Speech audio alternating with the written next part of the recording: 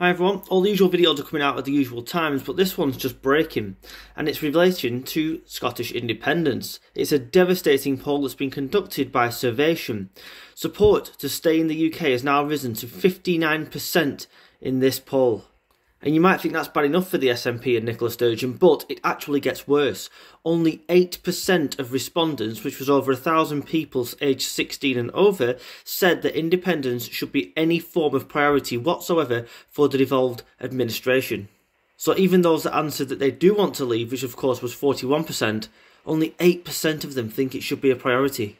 62% said that the focus should be on the cost of living crisis, and less than 25% said that the Scottish Government should carry on spending any money whatsoever on leaving the UK. There were of course other priorities such as justice, NHS, etc. This is devastating for Krankie, one of the worst polls we've seen in quite a while, and it just shows how far she is falling now, and it's rapid. She is falling personally, her devolved administration is falling rapidly. People can see where their priorities lie, and it is not with the best for the Scottish people.